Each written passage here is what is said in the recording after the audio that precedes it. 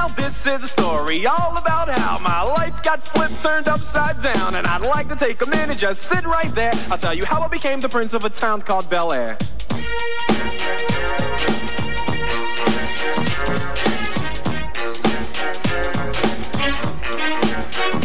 In West Philadelphia, born and raised, on the playground is where I spend most of my days. Chilling out, maxing, relaxing, all cool and all, shooting some b-ball outside of the school. When a couple of guys who were up to no good started making trouble in my neighborhood. I got in one little fight and my mom got scared and said, "You're moving with your auntie and uncle in Bel Air." I whistled for a cab, and when it came near, the license plate said fresh and it had dice in the mirror. If anything, I could say that this cab was rare, but I thought, man, forget it, yo, home to Bel Air.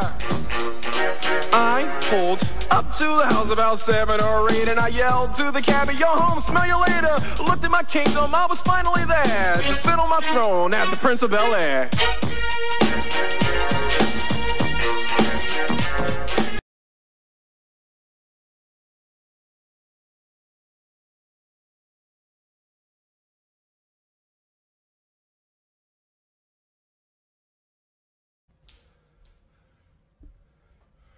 It's time!